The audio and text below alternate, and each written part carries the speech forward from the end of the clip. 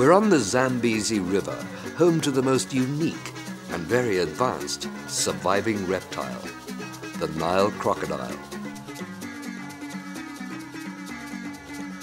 The length of this cold-blooded animal, when measured in feet, is similar to the distance between its nose and its eyes, when measured in inches.